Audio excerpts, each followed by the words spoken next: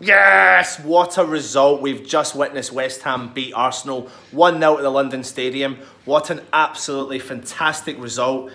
I mean, what else can we say? Oh, just a brilliant game. I mean, it was lovely to see Declan get a goal. Rice get a goal today. First goal for the club. Brilliant. Get man of the match. And he's just a star in the making. He really is. Let's just rewind back to the team selection. Thoughts on the team selection? I mean, all this controversy over Arnautovic. Let's just get straight on to the point of Arnautovic. Yeah. He started the game. What was your thoughts on his performance, and what was your thoughts on how he left the pitch today? Well, I thought he was going to be subbed, and I thought Carroll would come on, so that didn't surprise me.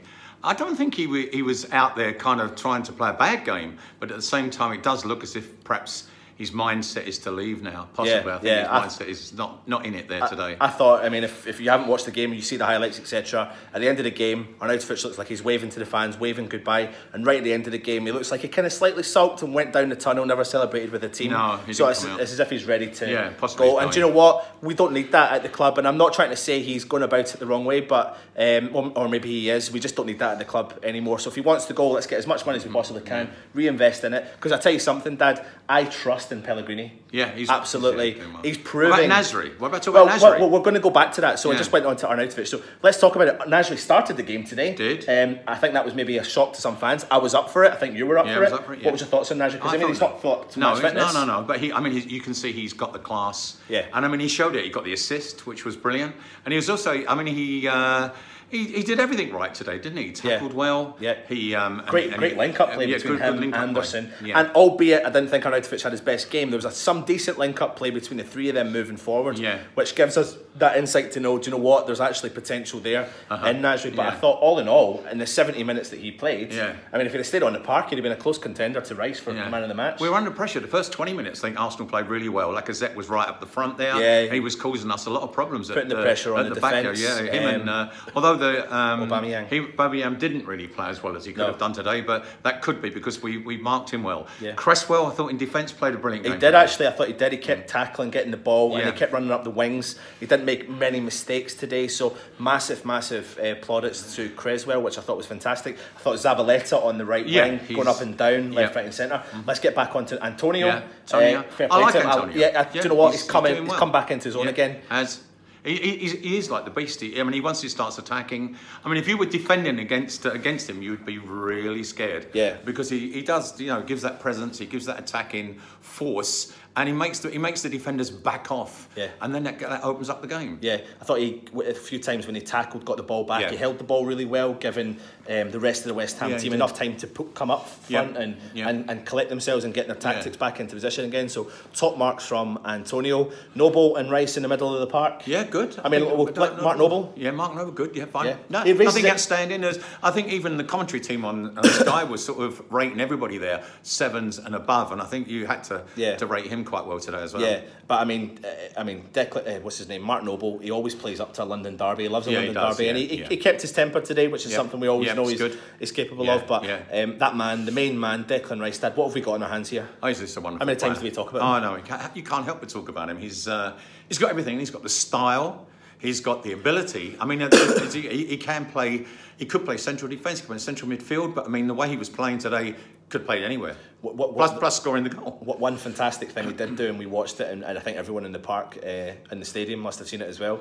But at one point, Lacazette was coming through, and Declan Rice got in at the 12-yard box, and he swept the ball between Lacazette, swept it away from it, and he never went to ground. No. Declan Rice didn't go to ground. No. He stood, he watched. His awareness of the game was very, very, very. It reminded me of the Bobby Moore tackled against Brazil. Yeah. He's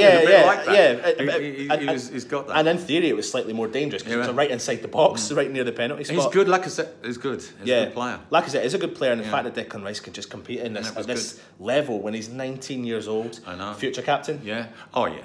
Future leader. I don't know what it's going to be, whether he's going to lead England or lead Ireland, but he's certainly going to lead us in the future without question, isn't he? He does lead the team, though, doesn't he? You can see for a young lad that he does. Anderson. I like Anderson. I do as well. He's starting to blossom now, and I love him. I love his confidence. His confidence, his ability to be able to be comfortable on the ball, to make the odd good, like, how can I say, attacking moves and take players on. Yeah. Maybe the odd 1 or 2 players going one too many, but in general today, I thought he was great, and the way he played that ball across, and Nasri then made the assist, and it was really good. You can see that Anderson thrives upon having a player of creativity beside him, such as Nasri. And I mean, all you can do is lick your lips in the thought of Lanzini coming back into that side. Yeah, I know. And you think, God, what could they, if Nasri is fit and stays fit and gets fitter and keeps playing with that flair and bring Lanzini into that side and add Anderson to it. I mean, what's that? You know, a lot of flair. Yeah, can bring back the flares of the game. Absolutely. We talked about Arnautovic. Didn't do much. Didn't have any attempts. Looked like he sulked quite a lot.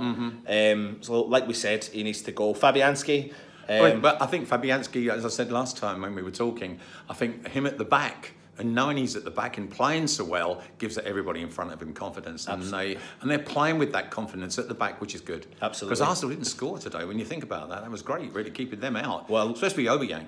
A lot of people said at the beginning of the game that this would be a high-scoring game because both defences can't defend. I mean, I've always said my opinion on Ogbonna, and I always think it's a bit shaky. But fair play to them today. They started off not that great, but they came about their own. Having Fabianski behind them is just always going to be fantastic. A clean sheet against Arsenal, that's a good thing. A win against Arsenal is good. A win against Arsenal is good. Yeah, London derby win, and anything against Arsenal, we'll take that. 3 points. Absolutely. Caro and Obiang came on with 20 minutes to go, and then Snodgrass as well. Yeah, well, Snodgrass, I think he always brings something, whether it's a good cross or whether it's the opportunity to take a shot and score. He's great. Actually thought Snoddy played really well when he came on. He had 15-20 minutes to perform, and I think his link-up play with Creswell and with Anderson, and he was finding his spaces and into the box and crossing the ball over, and there was a couple of times where it would go over the keeper, and it was lucky for the Arsenal defender to be there to clear the ball out.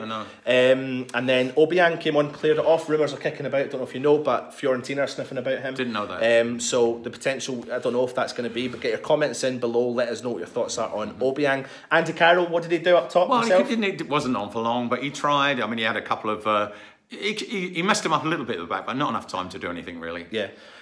All in all, 1-0 victory. Good victory. Pellegrini's working his magic again. Teams coming together really well, gelling well. Took time. It's working now.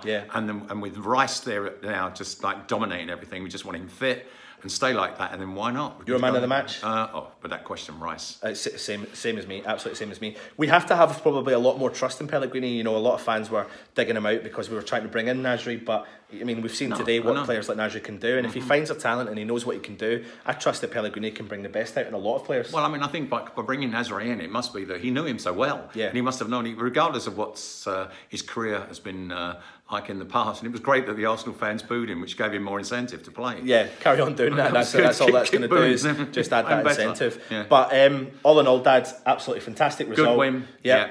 Go into the next game. Obviously, just a great result, but it's going to be an interesting week or so ahead of us to see what's going to happen with Arnautovic. Oh, I know. But if it's time to go, it's time to go. We're West Ham. No one's bigger than the club. And great result. Whether they'll get 35 million for him, I don't know. Which I thought it would be more than that. But anyway, I think maybe that's the starting price. But maybe they'll go negotiate. But we need to try and get more. But hopefully he doesn't go down this route and start slagging off the club a bit like what Payet did. So let's hope that he leaves with a bit of grace if he does, and it looks like he is after that. Get your comments in below and let us know what you think if Arnautovic is going to leave and who you think we should bring in, and your thoughts on the game today and who your man of the match was. But to be honest, I don't think you can choose anyone else except for Declan Rice. Anyway, he's been my dad. I've been Anton. Subscribe to the channel. Come on, you Irons. Come on, you Irons.